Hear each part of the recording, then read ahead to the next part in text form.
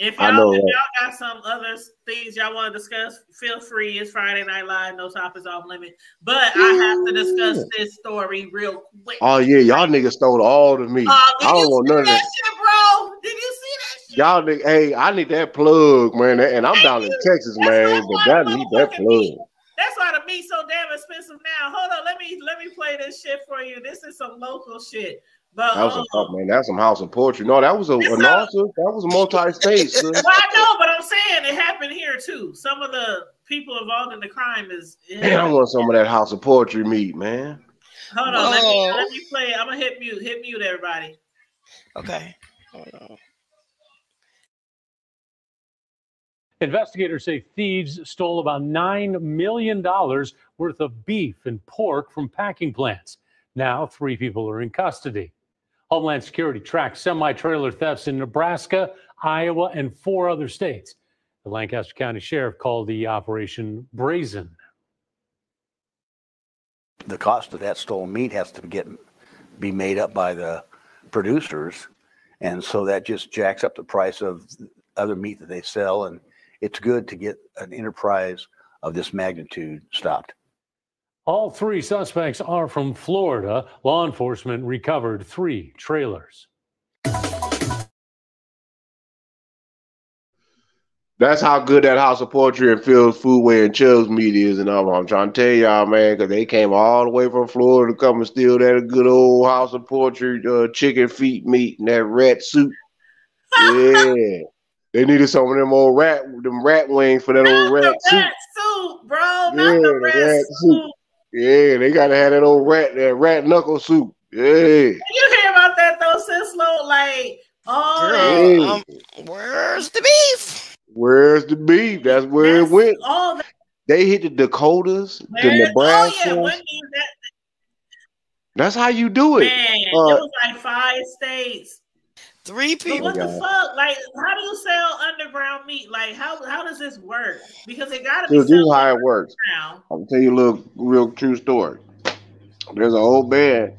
They from down here, right, Texas. Now, I think he had. Let's see. I know he got some daughters, but I believe he had 5 sons. Mm-hmm. Come to find out, I think they up in Washington or Oregon now, but they are the second biggest producer, like ranches in the country. Okay, make a long story short, he sent all of his children to the top agriculture universities. Texas A&M being one, University of Nebraska, I think it's Kearney, with the agriculture being another. The other one was Kansas State, I think. Another one was Minnesota, and I think the other one was, Iowa State or somewhere. But basically, those are top agriculture producing schools. And when you got one child that's a geneticist, the other one is a producer, the other one is a manufacturer, the other one is got the master and doctorate in business, you basically can, in that kind of industry, when you got them kind of plugs and somebody's stealing that kind of amount of meat, that could be for insurance purposes as well. You see what I'm saying? When you got, because see, you gotta understand down here, you gotta understand. Like if you get caught taking somebody's cow or livestock, that starts off the fine as $10,000 a head. So imagine if they was getting fined on over $9 million worth of doggone lost product of meat at $10,000 a head down here in Texas. You know how big that fine would be? We're talking about tens of millions. And it's going to get paid or you'll never see daylight again. Well, you'll never see the concrete streets again. Yeah, it goes down like that, man. Agriculture is everything is about to be $1 trillion business eventually. But agriculture is that you got to think, sis, who controls he who controls the oil controls the people. He controls the world. But he who controls the people controls the land. So if you got control of the people, I'll tell you what you can and can't eat. Well, I'm gonna give y'all this. I'm gonna give y'all this select meat while I eat this Prime USDA. And this Prime USDA is a still second choice because I'm getting fresh cut off. I'm talking about the cow and the lamb and the sheep and the goose and the dog and the goat. They heart just stopped beating about 5.5 milliseconds ago. I get the fresh. Rigor mortis can't even sit in on that meat. That's what they get. When you want to talk about fine and pure cuts. Well, I want me a meat bundle like Mario said in the chat. Hey, on the strip, I mean, you got to think, man. So imagine how many decades and centuries that shit been going on longer than we all been living. That's just how they manipulate and play the rules. I mean, you know why? Because hey, they created it, they made it, so they can manipulate the rules.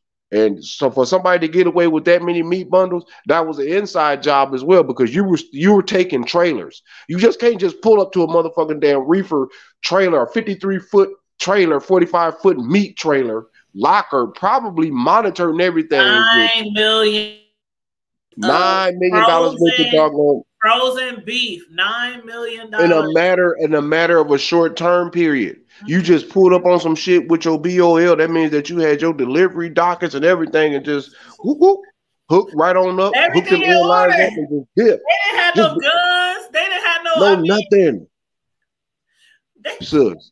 Man, you know how many motherfuckers, man? Do you know how many people that we can feed with $9 million worth of meat? Bro, I need about 50 million deep freezers.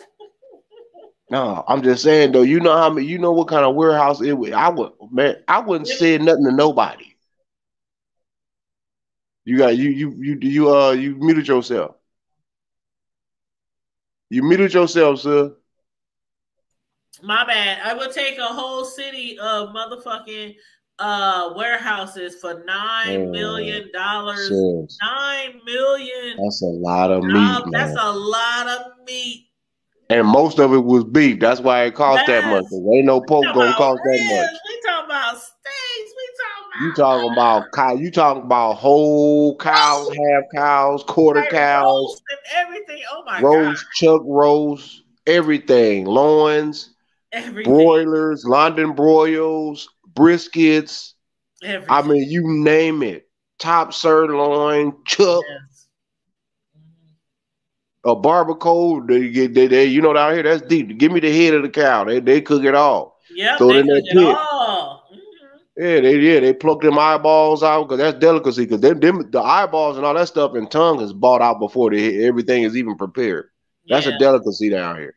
Yeah, real shit. They pay big. I mean, you can be like, oh, I'm about to get a foreclosure on my home. But you got you a couple of steers, some good healthy 2 or 3 steers, man, with some good old heads on them and some meat. Saved. Oh, your home is saved because they're gonna give you cash. Oh, you accept cash, my friend? Or hey, amigo, I got mucho dinero. Oh, mucho dinero. What you want to talk about? Oh, for that cow head. How much you need? I tell you what, my friend, I'll give you 5,000 cash right now. I'll give you 50. I'll give you 50 Ben Franks. I don't know though. If it just seems like it's so much for. I mean, insurance. I'm sure they get paid and stuff, but this sounds like some underground shit. Like some people who probably had nothing to do with. You know what I'm saying? Like some people who are naturally just hustlers. And they hustling this motherfucking meat, and they gonna say, "Oh, come on, bro. Okay, that's we all know from the hood. We done all know somebody from the hood that done stole some meat.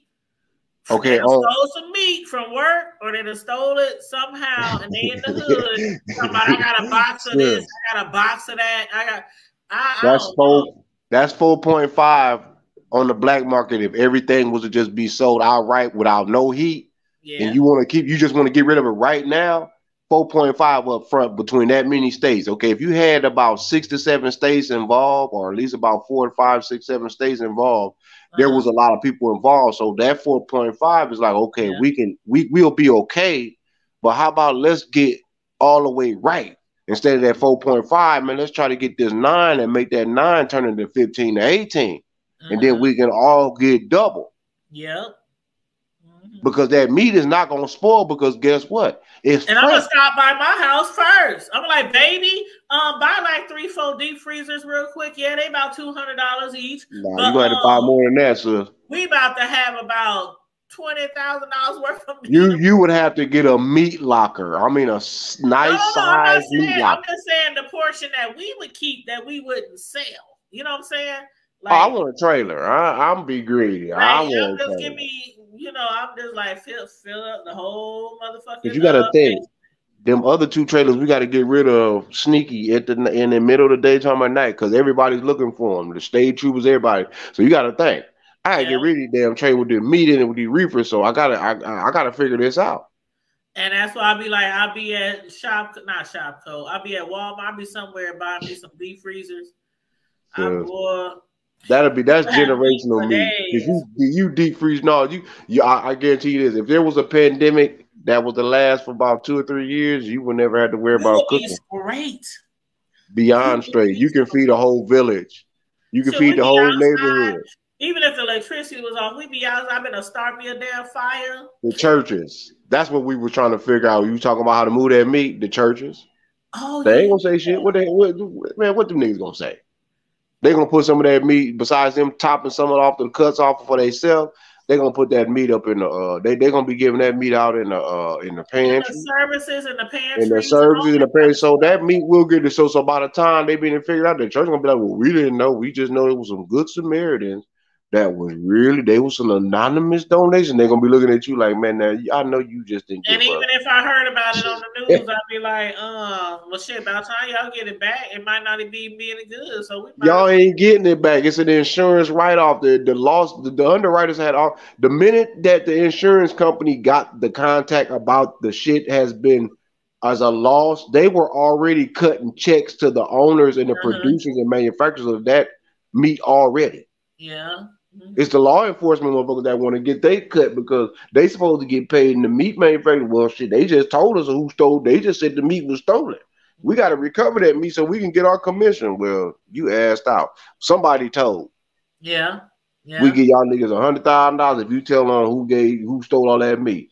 I just want a couple of bundles. I just want my deep freezer. They told the mastermind name, where he live at, his mama name, what city he from, what state he's doing there right now. They told what time that nigga got baptized in what year. That's what they said. Yeah, he was baptized. Matter of fact, he was just rebaptized, made his revows last week. In a church out in Vegas. Yep, sure did, man. You mean tell he got a Vegas baptism? He sure did, man. Oh, matter of fact, he was with his wife and had his mistress out in Vegas, but he had his girlfriend meet him out there from LA. So yeah, it's crazy, man.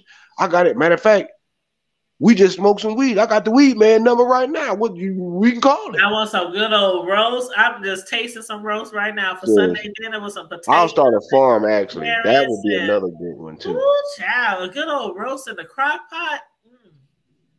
And Omaha days will be lit. Everybody gonna be fat. Everybody gonna be gassy.